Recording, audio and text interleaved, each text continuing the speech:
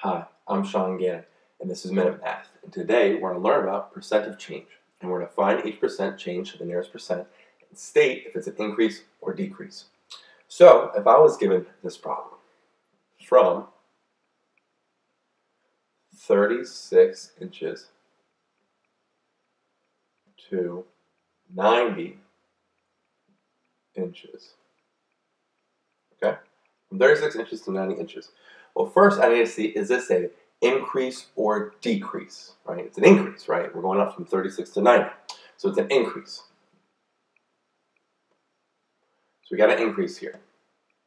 So now I need to find the difference. So I take 90 and subtract 36 from it, okay? Well, 0 and 6, can't subtract it, make that an 8, make this a 10. Using the traditional method here, 10 minus 6 is 4, and 8 minus 3 is 5. And so we have a 54-inch difference between it, right? It's 54 inches that increased, right?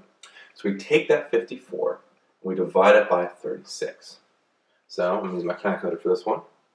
54 divided by 36 comes out to be, very easy, 1.5.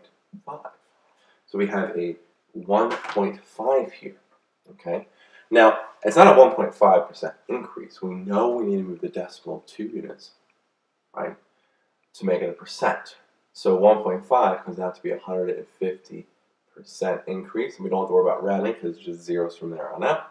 So we actually have a 150% increase, okay, from 36 to 90 inches. So let's recap. We started with 36 to 90 inches. We need to know if that was an increase or decrease. Increase, it's going up.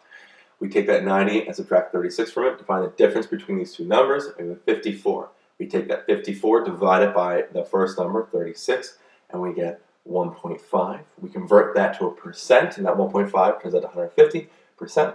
And so now our final answer here is from 36 to 90 inches, it's a 150% increase.